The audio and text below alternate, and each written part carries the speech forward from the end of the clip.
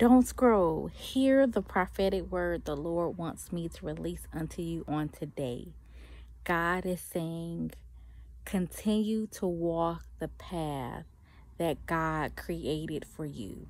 Continue to walk the path that God created for you. I want you to know that I don't play when it comes to hearing the voice of God. And I heard God say so clearly, continue to walk this path. And I know that sometimes we may get frustrated. I know sometimes we don't see how everything's going to come together.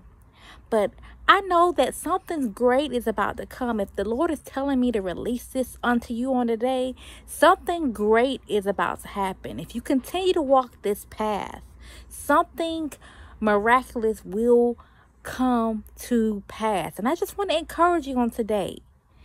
Walk that path that He created for you. It's your path. And what's on that path is created specifically for you. God has something special for you. God wants to do some great things for you. God wants to shower you with things. And if you just walk this path, you are going to see great things revealed unto you. So I hope you all be blessed and have a wonderful day.